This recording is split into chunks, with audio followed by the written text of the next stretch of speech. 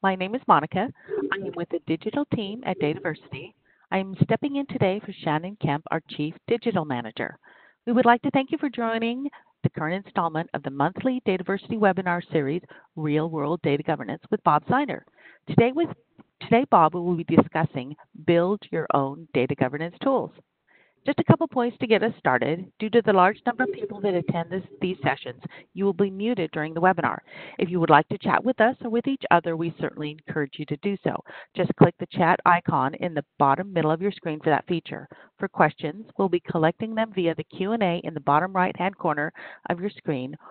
If you'd like to tweet, we encourage you to share highlights or questions via Twitter using hashtag RWDG. And if you'd like to engage more with Bob and continue the conversation after the webinar, you can go to Dataversity, the Dataversity community at community.dataversity.net. As always, we will send a follow-up email within 2 business days containing links to the slides, the recordings of this session, and additional information requested throughout the webinar. Now let me introduce you to our speaker for the series, Bob Siner. Bob is the president and principal of KIK Consulting and Educational Services and the publisher of the Data Administration newsletter, tdan.com. Bob has been a recipient of the DAMA Professional Award for Significance and Demonstrable Contributions to the Data Management Industry. Bob specializes in non-invasive data governance, data stewardship, and the metadata management solutions. And with that, I will give you the floor to Bob to get today's webinar started. Hello and welcome. Hi, Monica. Thank you. Thank you for filling in for Shannon. Good to have you here. Good to have everybody here. I appreciate your taking the time out of your busy schedule to join us today. As Monica said, we're going to talk about building your own data governance tools today. So I've often shared a lot of the tools that I use to assist my clients and to assist organizations to implement governance programs through the webinars and presentations that I give at DataVersity events. Today I'm going to highlight some additional tools, things that you may not have seen before, and hope that they will be something that will be of interest to you. Monica, I'm having trouble finding the spot to now change the slides. It's disappeared from my screen. So hover over the middle, and on the left you should see a small... No, it's not there anymore. It's not there. Oh, dear. So I might need to ask you, can you possibly change the slides? I can do that. So let's go to the next slide. Sorry, More than happy to help. It should work the same, but for some reason, it's not changing for me. So, okay, let's go to the second slide. Are you showing the second slide? I am. I'm not seeing it. Oh dear. I did it. I'm on slide number 2. Okay, I'm not. I'm still seeing slide number 1. Hold on. Let me see. Now am I changing them? Ah, there you go. Okay, it reappeared. Okay, let's go to slide 2. Thank you, everybody, for your patience as we're getting started today. Typically before I get started, I like to talk about a lot of the things that I'm involved with in the data management and data governance industry. As you know, the Real World Data Governance series has been going on for several years. Actually, we just re-upped for 2020, so a lot of interesting subjects on the calendar for the coming year, so you'll be finding out more about that soon. Also, I talk a lot about non-invasive data governance, and there is the book called Non-Invasive Data Governance that's available wherever your best books are sold. I speak at a lot of DataVersity events. I was at the Data Architecture Summit this week. I'll be at Data Governance Vision in Washington, D.C. in December, and also speaking at the Enterprise Data World Conference in San Diego. I've just learned that there's going to be an Enterprise Data Governance Online event in January, and I'll be speaking at that as well. If you're interested in learning more about non-invasive data governance or non-invasive metadata governance, please go to the DataVersity Training Center at the URL that I've provided there. Monica mentioned the Data Administration newsletter. That goes out every other week, and a new issue of that was just published yesterday. And last but not least, KIK Consulting and Educational Services. KIK stands for Knowledge is King. So I focus on helping to transfer best practice knowledge to my clients about data governance, and specifically non-invasive data governance. So here's the things that I'm going to talk about today. I'm going to spend a bunch of time up front in the webinar, describing to you a bunch of tools that you might want to consider building yourself. Now, these are tools that are internally developed. You define your requirements yourself. I'm going to help you to talk about how to customize those tools to address the specific needs within your organization. We'll talk about how the development of internally developed tools could lead to tool acquisition when the time is right. And knowing when that time is right to start thinking about acquiring tools. And then we'll talk about integrating the do-it-yourself tools, the tools we're going to talk about today, with the tools that you already have in your environment or the tools that you're acquiring as part of your data management and data governance practices. So I want to start this webinar where I kind of ended the last webinar that I did last month. And so I focused on the data governance framework last month, and I just want to use that as a way to provide context to the tools and things that I'm going to provide to you today. So last month we talked about the framework, and actually there's a company overseas that is focusing on developing a digital twin for the non-invasive data governance framework that would actually provide links to tools and things that you could use for each of the components of a successful governance program. This framework, I'm finding it to be used increasingly by organizations that are trying to communicate what their focus is, but I want to really use that to align my thinking along the tools and things that I'm going to share with you. So I'm really using the framework as the basis for this webinar. And if you can see now, this is the framework that I dissected in great detail in last month's webinar, but I don't want to focus on the framework as much as the different pieces and parts of the framework. So if you remember, if you were here, if you were on the webinar, across the top, those are the critical components that every organization that's implementing data governance should be thinking about. And that's obviously the data, the roles and responsibilities, the processes, the communications, metrics, and tools. But we also got to look at these things from different perspectives in the organization, that being executive, strategic, tactical, all the way down to support. And the framework that I spoke about last time really focused on data by level. Then we looked at roles by level and processes and so on until we basically covered the whole framework. So that's actually a tool that you can use, and you could fill in with your important components and your levels, but I'm going to guess that your components and levels look somewhat similar to the ones that I'm sharing in this model. So the reason that I'm showing you this, and so this is where we're going to be focusing on, what are the tools that you can build that focus on these different things that are the core components to your program. So just to kind of give you a little word in advance, I'm doing a companion book to the non-invasive data governance book where I'm going to talk all about these tools and other tools. And I just so happen to break these tools down along the components line in the framework that I spoke about before. So if you actually look at it, the core components that you have in the non-invasive data governance framework are actually the same as the tools that I have started to put together and utilize for my organizations that I've been working with. And then what I really want to do is focus on the ones that are in red. So I've picked a tool out of the data category and the roles and process and communication category to talk to you in this webinar. If I had more time, I'd love to go through all of these things with you. But we're going to address some of these that are most requested and are most used and that potentially add the most value to your organization. So I'm going to focus on the framework. We just talked about the framework. I'll come back to that probably once during the webinar to show you how the things that I'm providing to you align with the framework. We're going to talk about the operating model of roles and responsibilities.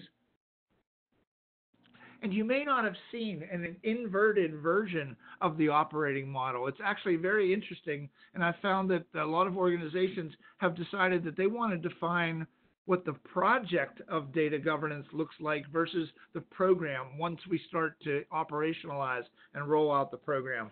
I'm going to go into some detail on the common data matrix, on something that I call a process bubble flow, and it's another way to be able to depict your RACI matrix, where you're identifying steps of a process and the people that have responsibility, accountability, they're consulted with, that are informed. I'm going to share with you a communication plan matrix, because we all know that communications plays a big role in the implementation of a governance program.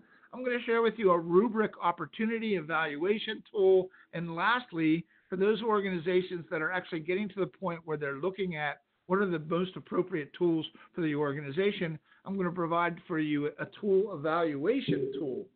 So, sounds a little bit repetitive, but we need to make certain that we have a structured way of looking at the different vendors that are in the market that we are looking at and coming to a conclusion as to which is going to be the best tools that we can acquire that might be able to do some of the things that the tools that you build yourself can't do, and that will fit nicely into our environment. So let's jump into these things and let's talk about them. If you're interested in learning a lot about the operating model, we've done webinars, real world data governance webinars that have focused on the roles and responsibilities associated with data governance. So you've seen them a lot. There's also articles on TDAN that talk about a complete set of roles and responsibilities. But if this model is not something that's familiar to you, let me take a couple of seconds here to describe to you what it's really laying out. So most organizations are set up in ways that are at least similar to this. They've got an executive level, they've got a strategic level, tactical individuals in the organization, and operational individuals as well within the organization. Then they also have a support level of the organization. So down the right, I'm basically laying out that there's an executive steering committee that we need to kind of guide the ship. I always talk about best practices in terms of the very first best practice being that senior leadership, however that's defined in your organization, support, sponsor, and understand what the heck it is we're doing with data governance, or our program's going to be at risk at some time. So we've got to acknowledge an executive level. A lot of organizations have committees or groups that are called a data governance council at a strategic level.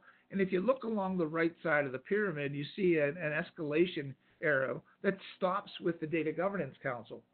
Typically, we don't take issues to the executive level of the organization. So typically, at the strategic level, those folks are where the buck stops. It gets to them. They need to make a decision. We don't typically and then escalate it up to a higher level. But below them, there are the subject matter experts and the people that are recognized as the quote unquote owners of the data. The subject matter experts, the data domain stewards, you may have heard me refer to them as the people that have some level of authority or accountability for data that falls under a specific subject area or functional area of the organization. And then at the operational level, those people are the data stewards. We talk a lot about data stewards. Well, I've been known to say that everybody in the organization is a data steward, because if they have some relationship to the data and they're being held formally accountable for that relationship, then they don't really have an opportunity to opt out as being a data steward. They basically have to protect the data the way the data needs to be protected. They have to produce it the way that it needs to be produced. But all of these things, are very important. And so we need to at least be able to recognize who the people are in the organization that are defining, producing, and using the data. That's the next tool I'm going to show you. When I talk about the common data matrix, it gives you a formal way of being able to record who does what with data across the organization. Along the left-hand side of this diagram, you see the support level, and that includes the data governance administrator or the data governance office or manager. The second best practice I typically talk about is that your program's really going to be at risk immediately if there isn't somebody that has that responsibility for guiding the ship. The ship being the data governance program. So we have to acknowledge that there's a data governance administrator or an office, and there's data governance partners. There's people within your organization that are already governing data as part of their normal function. So IT might be an example of that. IT security, project management, risk and compliance, all of those things, they're already governing. They may not call it governance, but they're certainly partners to a successful data governance initiative. And then typically where the rubber hits the road for an organization is where we start to define the working teams. It's one thing to have a target state as to what you want to be able to accomplish, but you don't really get the ball rolling until you activate these working teams. So I consider this a tool of data governance because you really need a way to start to record and communicate to people, what role they play in the operationalizing or the communication as in regards to the data governance program. So I've shared this model many times before. Like I said, there's a lot of information out there on it, but what I wanted to share with you was an inverted version of the operating model. So you may not have seen this before, but if you look across the bottom, we've got a timeline. So basically starting from the far left and moving to the far right, when we're in the project phase of a data governance initiative, that is defining what the program is going to look like, but not actually operationalizing the program, the emphasis is typically different. We're not necessarily emphasizing the operational level as we do in the when we start to roll out the program. So really the emphasis is oftentimes to get the strategic level and actually to get the executive level on board to understand that this is something that we need to focus on. And oftentimes you're going to be getting your artillery to go to your senior leadership from your tactical level, from the people that are looking at the data and saying, you know what, we are siloed in our approach. We've got the same data in multiple places, and we need to kind of pull it together and standardize on the data. So as you can see, the emphasis basically during the project is more at the strategic level and then a little bit less at the tactical level and much less at the operational level. However, as time moves forward and we start to roll out the program, the emphasis switches. We start to really emphasize the people that are doing this stuff, the people that are defining, producing, and using data as part of their job. We make most of the decisions per division or per part of the organization at the operational level. And if we can't solve the problem there, and it just so happens to cross over business functions or across divisions, it gets escalated up to the tactical level and then to the strategic level, as I had shown in the pyramid diagram on the previous page. I haven't shared this much, but I actually think it becomes a very powerful tool for describing where the emphasis needs to be as you're focusing on your program. So now I'm going to try to use some of these doohickeys on the left to draw a circle or to draw some lines. But if you look at this period, almost a straight line, where the two different, the inverted pyramid and the regular bottom up pyramid are shown, you can see that that there's actually a period where we're actually kind of doing both. And I would say that the period of time that falls between those two lines that I drew is the pilot project. We need to, now we've emphasized and we've convinced leadership we need to do this, but we need to demonstrate that it's active. So we've got to start activating it as we continue to sell the need for the program. So you can almost consider that piece between the two lines as being, that's the pilot period. And then you start to operationalize the program, and you'll see where the emphasis needs to be as you operationalize your program. So that's an additional tool. It's basically just taking the operating model tool and inverting it. It's a way to describe where your emphasis needs to be when it needs to be that. So now let's talk about a data tool, the common data matrix. And as Monica said, we'll be taking questions at the end, or you can submit questions throughout, and we'll address them at the end of the webinar if you have questions about some of these tools. But the common data matrix is probably the tool that is requested most often from me.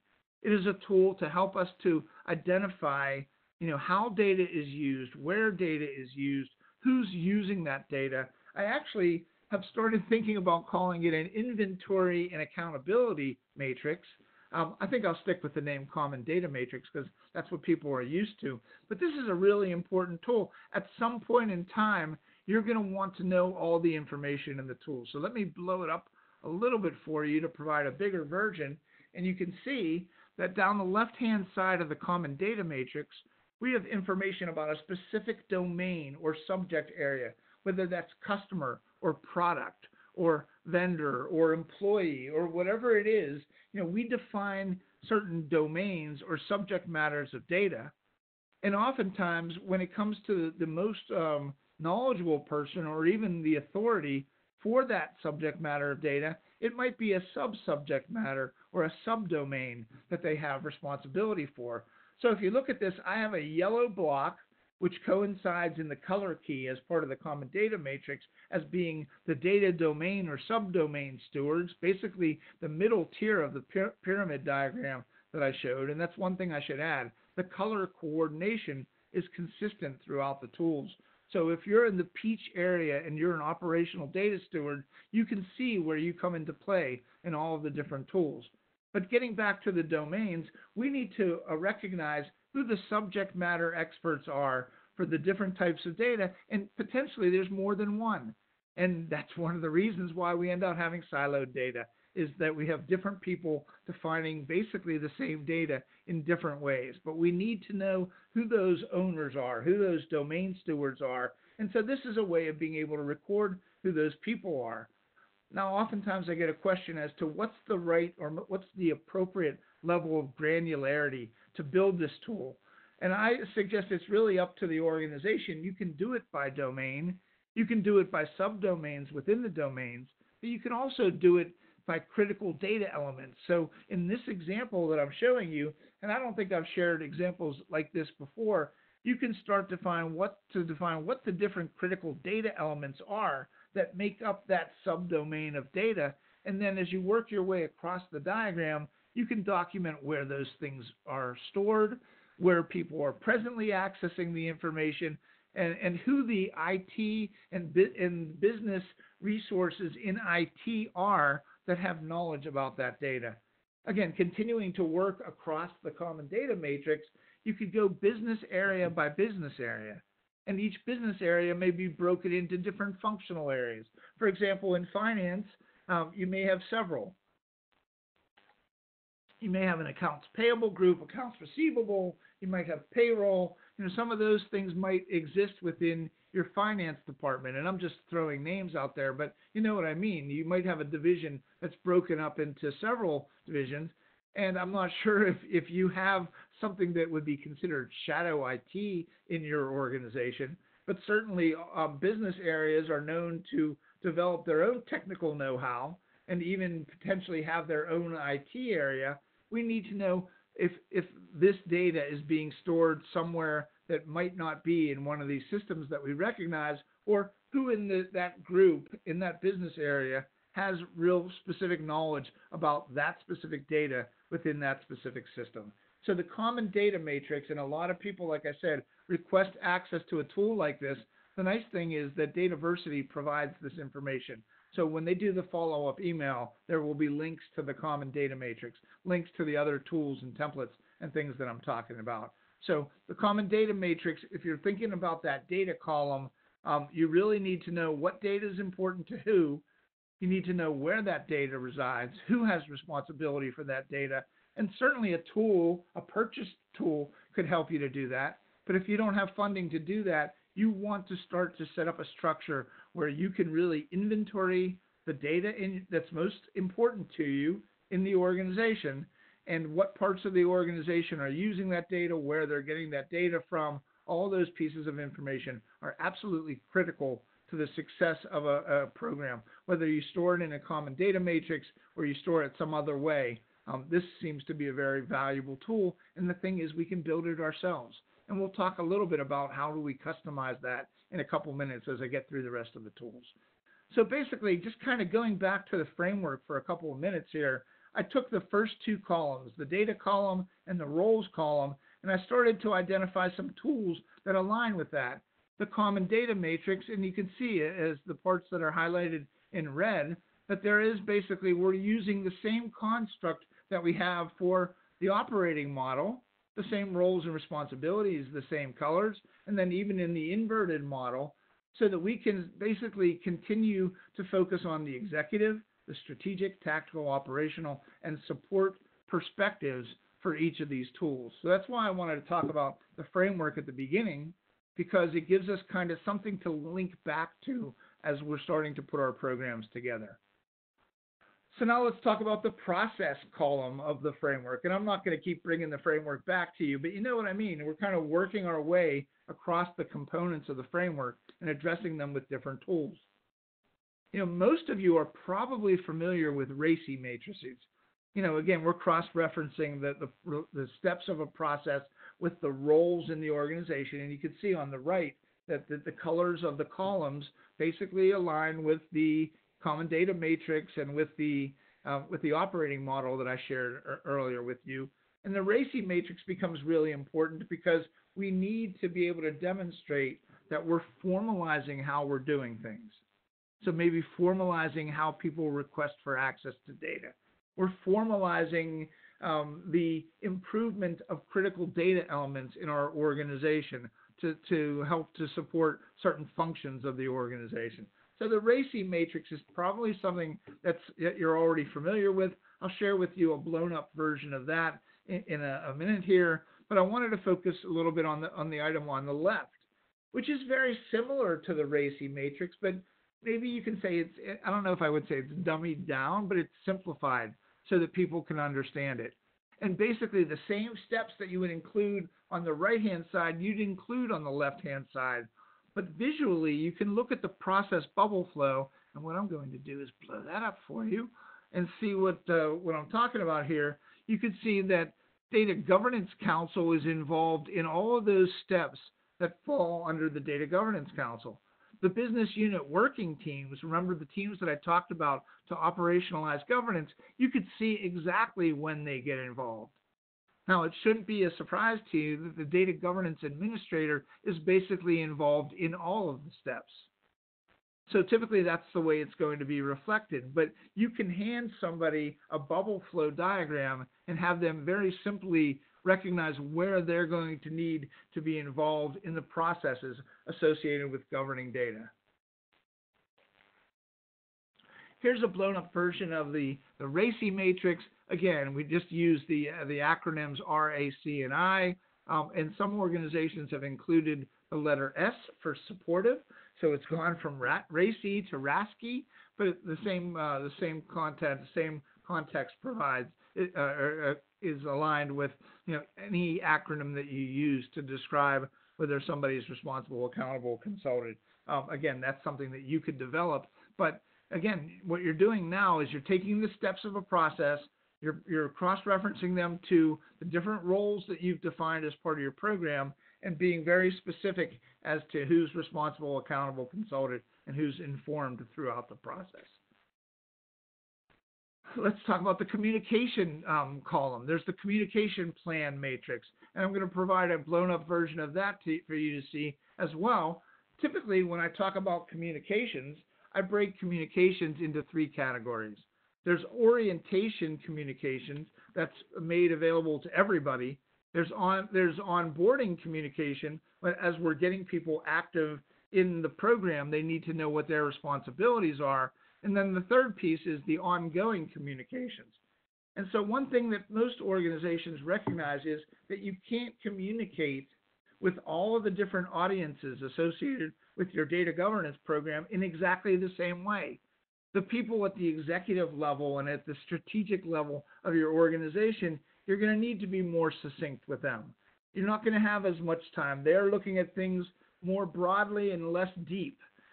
But we need to make certain that we're communicating the right message to those people. So laying out a plan for communications that addresses all the different audiences that you've now defined as part of your data governance program is going to be critical to your success.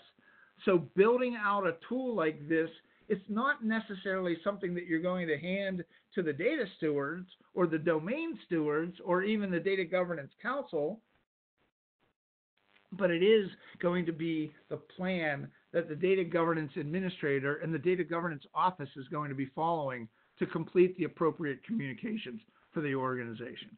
So a communication plan matrix, again, very simple to put together. And a lot of people ask, well, what am I going to put into each of these squares that we have here? So we're going to talk about how we're going to communicate this specific subject to that specific audience. And in that block or in a supporting document, we can provide information about how often the communications takes place, what's the tool that's going to be used, what's the core message that's going to be provided, what's the cadence of the communications. All of that stuff basically makes up the plan when it comes to communications around data governance for your organization. The rubric opportunity evaluation tool is a new tool. I don't think I've shared this before. Something I'm working on with a recent client, and it's a way for them as they set up their program and they're taking in different opportunities to evaluate that opportunity and to prioritize the opportunity. So let me blow that one up for you a little bit so you can see one category. And basically it has a benefit category, has a description of what the evaluation criteria is. You're supposed to rank the opportunity from a level of 1 to 10 for how it aligns with the corporate strategy, and assign it a number. Then that number is a certain percentage of the total number that you have. And then you can evaluate it with a certain weight and give it a score. And you can then start seeing, well, which opportunities are actually aligning more with the corporate vision than the others, and find a way to actually identify and evaluate the opportunities as they're coming into your organization. The last tool that I want to walk through is the tool evaluation tool, the repetitive tool.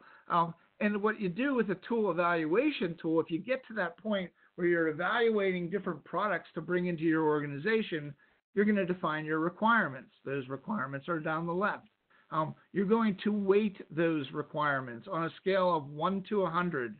You're going to identify what 100 is what percentage of the total weight that you're given all the different requirements for that category, and 100 happen to be 0.13, or should I say 13% of the total of 760. Multiplying that times how they're being evaluated here on the right side of the matrix gives you a score. And you can have a way of physically going and identifying which tools are most aligned with the requirements that you have in the organization. The ones that show up in green potentially could be the ones that are hitting 3 out of 3. They're right at the top. And I'm going to blow this one up for you a little bit too. The ones that are red may say that this vendor, when they responded to our process, didn't even address resource requirements or something like that. So you can highlight, who is exceeding expectations, who's not even coming close to addressing expectations, and come out with scores that you can use to evaluate what the appropriate tool is in your environment. I could talk about these tools for the whole webinar, but I need to move on to the next subject, which is now that we have these tools, how can we go about customizing them to be used within our organization? So one of the first things that I suggest is define what your domains of data are. What buckets of data are you caring about? Customer, how do we break down customer? How do we break down product? So we need to know what the domains are. And when we go to the common data matrix, we're going to start to define that from the left to the right of that tool. And then the parts of the organization, a way to be able to document what parts of the organization are we focusing on. Are we focusing on North America? Are we focusing on US? Are we focusing on global, Europe? What parts of the organization do we need to get involved? And you might want to consider them as well as you're building out your common data matrix. What are your roles that are associated with data governance? Your roles might not align with the operating model that I provided. And so you want to basically customize the tools to use the roles that you're defining within your organization. And also the processes may differ from organization to organization. These are all things that can be customized within the tool, even the purpose of your data governance program. And what I wanted to do was share with you, some examples of some domains. You've got the customer, product, parts, employee. There's a lot of different domains, student, spatial data. There's a lot of different types of data or categories of data. So one of the things that we should be doing is at least brainstorming on defining, what are all the buckets of data that we have in our organization, and then use that definition, or if you have a taxonomy or a data model, even better, but use those things to define how you're using the products that I shared with you. And in this example, most specifically, the data tool is the common data matrix, and you could use these things to define where the data resides, who defines, produces, and uses the data, that specific data from that specific resource across the organization. You can, as I said before, you can customize the parts of the organization. whether it's locations or countries, whether it's a company or a subsidiary of a company, or there could be multiple initiatives going on within the same company. Again, these are all things that can be customized in your organization as we start to put these tools together. So typically, your tool isn't going to look exactly like my tool. It's going to be customized for what you need in your organization. I have a client recently that took the common data matrix and aligned it to their business capabilities. And that was where they started to figure out, well, what data is filling what business capability? And they took the common data matrix and made it their own. And that's what I'm suggesting that you do. Take these tools, customize them, and make them the way that they need to be for your organization. But there's also some issues around the organization. Some organizations kind of take a centralized approach where there's a central group that has responsibility for data governance. Other organizations take more of a federated approach where there might be a guiding set of people in the organization that are not necessarily handing down law to other parts of the organization, but they're stating, here's a set of minimal standards that you need to follow, and giving those parts of the organization, those federated parts of the organization, more autonomy in defining how they're going to go about aligning to what the central office is stating. Consistent or distributed, international or regional, again, these are all different things that you can consider when you're customizing these tools for your organization. Certainly the roles and responsibilities we talked about before. You might have a steering committee or something like that. Insert the name of what you call it. Take Data Governance Council out and call it your advisory group or whatever you want to call it. Your data owners, again, I hate the word data owner because of what it implies. I had a client say, well, aren't these people at the tactical level really your subject matter experts? And I said, yes, they are. They're basically subject matter experts for specific subjects of data. Their response was, well, why don't we just call them that? Why don't we call them subject matter experts? And to me, I think that made perfect sense. So they inserted subject matter expert at the tactical line. The data stewards, anybody that supports the organization. Again, as you're color coding these tools that you're developing, they're going to be focused on these lines. Basically, you're going to be able to recognize who's strategic, tactical, operational, and support in almost all the tools that I'm providing to you. The processes that you're governing, those might be also different. So you want to take a look at for the RACI matrix, for the bubble matrix, to include or to focus on those processes that you are planning on governing. Basically, any process is a form of governance, but it doesn't really become data governed until we start to apply the appropriate roles and responsibilities to those different actions. So the processes that you might be governing might include data quality, data protection, understanding, certification, all of these things. Basically, any process in your organization that has to do with data definition, data production, and data usage is, again, a way for you to customize these tools to make most sense and to be most beneficial to your organization. If you're focusing on improving critical data elements around, let's say, a loyalty program for a supermarket chain, you can certainly have that as a category of data, and you can certainly focus your governance program on the processes that are associated with that. So again, take a look at what you're doing data governance for, and make certain that you're aligning the processes that you're governing with that purpose. And here are just some examples of purposes that I've seen organizations use. They want to improve data quality or improve data protection. All of these things are things that are examples of processes that you could govern using a RACI matrix, using the operating model, using the common data matrix as a tool to help you to provide you with the knowledge as to who the appropriate people are that need to be convened into the working team and who need to be engaged at appropriate steps in the process.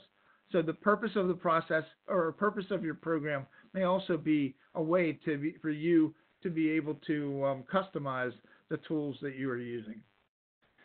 All right, let's spend a couple of minutes talking about internally developed tools and how they lead to tool acquisition. So what is it about these internally developed tools that lead you to acquiring tools? Well, first of all, as you're developing these tools internally within your organization, you're really defining your requirements as to what you'd like a tool to do. And you'll find that sometimes the tools do exactly what you want them to do based on the tools that you've developed internally, but sometimes you'll have some requirements that you never really even thought of that you know that you need to have addressed with the tools that you're acquiring. So one of the things that it does in helping you to kind of lead you to tool acquisition is to define your requirements for what you need the tool to do. Another thing that these tools will help you with is to recognize who's going to use the tool. That's really important. We don't want to get tools that nobody is going to use. But if you find people are accessing your common data matrix or they're focusing on the communication plan, you can look to see, do we have tools that are going to suffice for these stakeholders and these people within our organization? So it helps you not only to define your requirements, but also to recognize who in the organization is potentially going to use these tools. Because that ultimately is the goal, is to get the tool into the hands of the end users that are going to get the most value from it. It's going to help you to quantify the impact of the capability of tools. If you can demonstrate that the common data matrix has helped you to formulate working teams a lot quicker than the best guess approach, because you're recognizing who is doing what with that data across the organization, you can start to quantify the impact that's being provided by the common data matrix. Well, you want to make sure that you can quantify that same impact from the tools that you're looking to acquire. It helps you to shape the need for metadata dissemination. Who needs to get this metadata? When do they need to get it? It helps you to define their usability considerations. People start telling you, I like this aspect of what you developed, but if you could provide a web front end to it or something that I could access through my iPad, that would make it really helpful or very extendable for me and for my part of the organization. So it'll help you to define usability considerations, and most importantly, it may help you to find out what you don't want in a tool. You go to a vendor and a vendor decides to sell you everything in the kitchen sink, and you don't necessarily need that. So it really helps you to define what also you don't want out of a tool. So what is the connection between these internally developed tools and the purchase tools?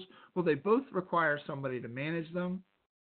You can use the internally developed tools to prove that there is a need. If all of a sudden people are accessing your common data matrix because they feel that it has information that is sorely needed as they're creating working groups and teams, or even focusing on impact analysis, if I make this change to this data, who in the organization is going to be impacted by that? Now, when people start to depend on that and you perhaps would take that away from them, they'll start to holler. They'll say, you know what, we still need that functionality. So you can use the internally developed tools to prove that people are going to use these things within your organization. And before you go out and spending what can be lots of money to acquire a tool and to create and to acquire licenses to use those tools in the long line of things that you're doing, but you want to use these tools to provide insight into what the advanced tools that you're going to create are going to need to look like, or what capabilities are they going to need to have. You can use the tools to understand how people want to access the metadata. Like I said before, if they say, if you developed a web front end to this, or you provided a mobile device front end to this, this would be really valuable to me. So you can use the tools to understand how people want to access the metadata. You can use the tools to understand the metadata that's necessary to help to improve your data governance. So by developing internal tools, you're serving a need. You're actually serving many needs. You're serving the present day needs, because the beauty of an internally developed tool is that you have control over that. The advanced thought towards internally developed tools is that it's doing all these other things as well. All the things that I shared with you on the last couple slides helps you to identify your users, what they need, what they need, when they're going to access it. All of those types of things need to be considerations when we're going out and we're acquiring a tool and putting good money towards it. But you also need to know that utilizing internally developed tools also require resources. They require resources to create the tools, to maintain the tools, to keep that information up to date. For example, if you created a common data matrix and you recognized who used what data across the organization and that changes, and you're not having a change management process in place to keep the tool up to date, the tool starts to add less and less value over time because it's not accurate. There's a new group that uses this data. There's a new system that's been developed and it's being used by this part of the organization. We need to have change management processes associated with not only the internally developed tools, but then also the tools that we acquire. And so the one thing to keep in mind is that it takes resources. It's going to take at least a resource to manage an enterprise data governance tool for your organization. And at least most of their time, if not all of their time, may be focused on that. That's one thing that organizations need to think about by developing tools is what tools are going to require resources, how many resources are we going to need, how long are we going to need them, is that going to change over time, and those types of things. So a lot of things to think about, a lot of things that you can demonstrate with your internally developed tools before you actually get to the point where you go out and acquire tools. So let's spend a little bit of time talking about knowing when it's the right time to acquire a tool. Well, we need to know, when will it be time to advance from the internally developed tools to the acquired tools. And I'm not sure it's always an advancement. That's why I have the sick there. It may find that some of the internally developed tools suffice for an organization your size, and that you don't need to necessarily go out and acquire a bigger tool. But what are some of the things that we need to be concerned about with the tools that we're developing ourselves? Well, the first one is capacity. How much information can we store in the tool? The common data matrix is a great tool if you're looking to document inventory and accountability. But at some point, if you list every single domain and every part of the organization, the common data matrix becomes somewhat unwieldy. It's very difficult to use a common data matrix to represent the entire organization. Some have tried, some have been successful, some have failed. It just becomes too big. So the capacity of some of these tools could grow to the point where, we really need to look at tools that are available outside the organization as a way to be able to address this issue. Access might be time when you all of a sudden you have additional folks. May not be all of a sudden, it might be over time, that you have additional folks who want to access those tools. The functionality of the tool, the management of the tool, all these things, when we recognize that something's taking too much cost to own this type of tool, we need to find a way to streamline that process. When is it time to advance? Perhaps budget becomes available. You've been budgeting for a data governance or a metadata or a data modeling tool for years, and it's been declined year after year, but all of a sudden we have budget to be able to do these types of things. That might be a time to start thinking about what other tools we can look at outside the organization.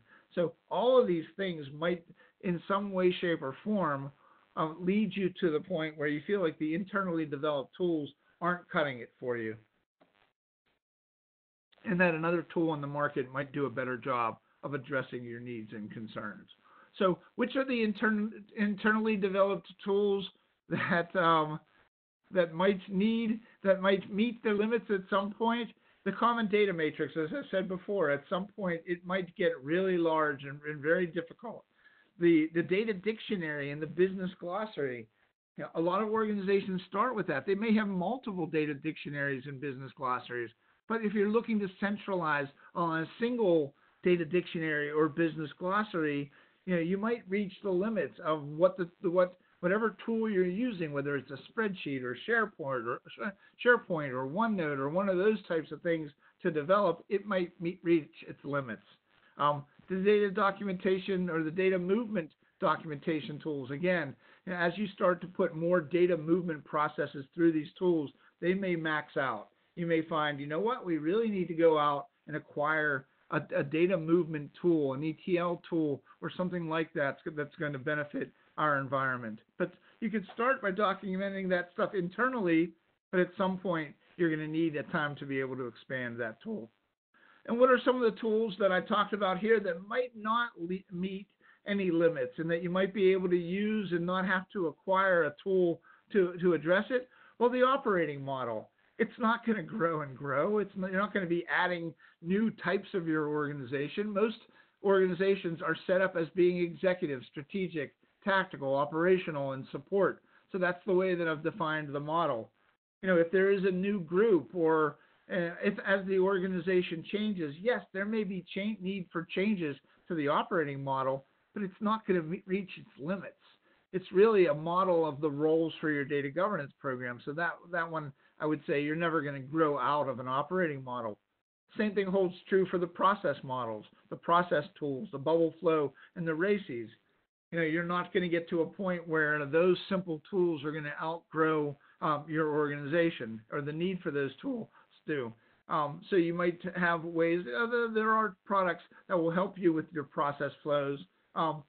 You might not need to address that in your organization, depending on the size and the breadth of your data governance program. So all these tools listed here are the ones that most likely at some time will not really reach their limits. And these are things that you can use and leverage on an ongoing basis within your organization.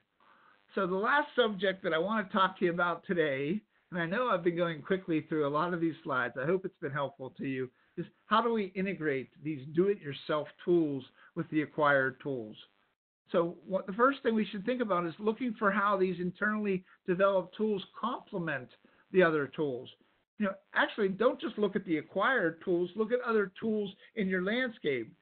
If you're doing data modeling and you're putting cheeseburger definitions in your data models, what is a cheeseburger definition? Well, what's the definition of a cheeseburger? It's a burger with cheese. What's the definition of a customer number? It's a number for a customer. It doesn't tell you a whole lot. But if you're doing data modeling and you're putting ineffective definitions there, but you're recording good definitions in your data dictionary, you might want to look for a way to be able to leverage the best of both of those worlds. So don't just look to your new tools, but look to be able to complement and integrate the things that you're collecting with the tools in your environment. If you may not remember, but kind of going back to the tool, the tool evaluation tool, that was one of the things that we need to know, is we need to know how easy is it for us to get metadata into these tools and how easy is it for us to get metadata out of these tools. You want to look at how your tools may be serving the same functions as tools that you could acquire. Where do they serve separate or complementary difference? What's the cost of these tools?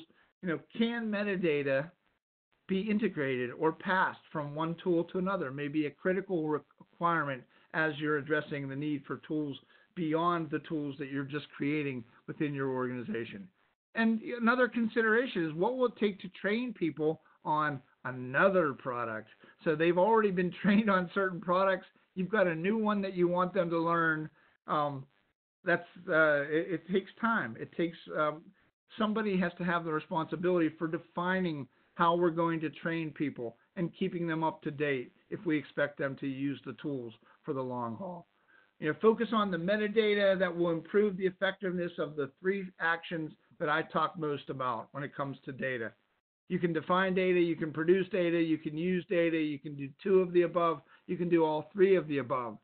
But if that is part of your job, data definition, production, or usage, and you're going to be held formally accountable for that relationship to the data, meaning that if you're a data user, you need to understand the rules associated with using the data and follow those rules, or you're producing data, we want to make certain that whatever actions we're taking, whatever tools we're providing, are enhancing our capability to govern data definition, production, and data usage. Another item, one of the last items here, is the total cost of ownership to add new tools. The total cost of ownership, or the TCO as people refer to it, is not necessarily, the cost of the tool itself is not the total cost. As you can see in the diagram I'm sharing here as an example, there's a product cost, there's a resource cost, maintenance cost. So make certain that you're looking at everything that's going to be required when you acquire a tool. certainly make certain that there's a person that has responsibility for knowing that tool inside out and supporting that tool in your organization. But the total cost of ownership may point you back to using the internally developed tools. So I know I went through a lot of stuff quickly, and I'm going to turn it back over to Monica here in a second. These are the things that we talked about today. Easy to build data governance tools, talked about how you might look for things in your organization to customize those tools, the internally developed tools, and what can we get from those other than just the tools themselves. How does that lead us to acquiring tools, knowing when it's the right time, and starting to integrate the things that we're developing with tools that are in our environment. And with that, I will turn it over to Monica, see if we have any questions today. Great. Thanks. We have a ton of questions, Bob, so I want to ask you a question first. We probably won't be able to get to all of them. So what forum, you go to the DATAVERSITY community, what forum can questions be asked for you? What I'll do is I'm going to start a separate conversation specifically focused on building building data governance tools or building your own data governance tools. So look for a forum on that. I have not created that yet. I think in the future I may create that before the webinar. But if you give me a couple minutes after the webinar, I'll be glad to go out and create that group. Otherwise, just reach out to me directly if you have questions or you want to talk to me about the tools and the questions that you have. But go ahead with the questions. So you're saying go to the Data Governance Forum and you're going to create a thread within that forum to ask questions? Yes. Perfect. Okay, so here's my first question. In reference to the digital twin cited at the beginning of the presentation, what organization or what is the subject of the twin? The subject of the twin is the data governance framework itself. So for the executive, so let's just take an example of a column and as an example of a row. So let's say that we have for under the role column from the executive perspective, so that block would have information about what you need to develop the executive role for your data governance program. Are there any tools or things that you can use to do it? So the model itself, the twin itself, is going to be of the framework if we can get this going and get this out there. But certainly let me know if there's interest in the digital twin, because I think that's the direction a lot of organizations are going. What is the data DME on the common data matrix? What is the data DME? Well, it's typically, it's a subject matter expert focused specifically on data and database design.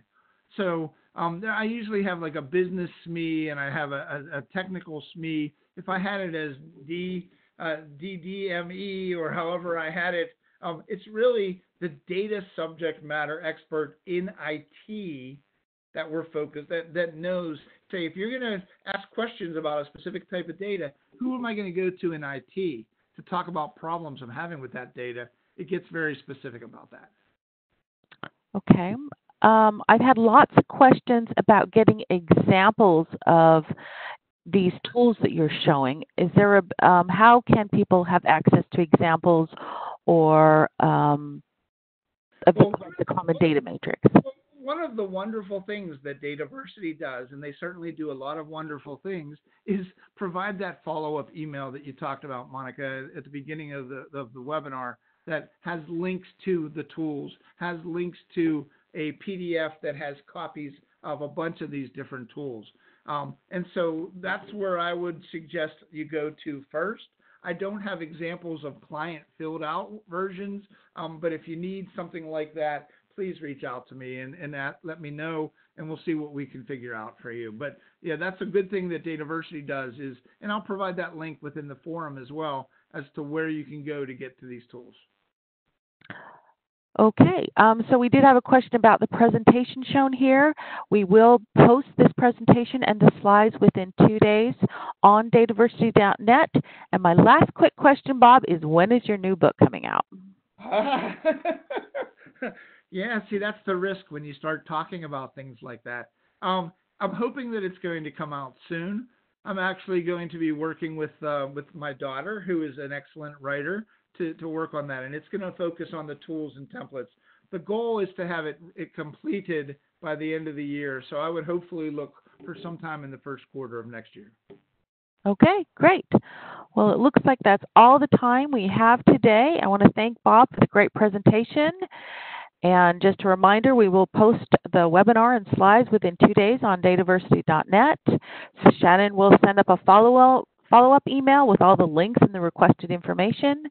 So thank you again for attending today's webinars, and I hope you have a great day. Hey, Monica, can I mention one more thing? So Sure. keep the questions coming, because Dataversity provides me with the questions, and as I can get to them, I'll address your questions if we didn't address them here, or come meet me in the community in the next couple of minutes. So thank you, everybody. Thank you, Monica. Great job. Okay, thank you, and have a good day, everybody.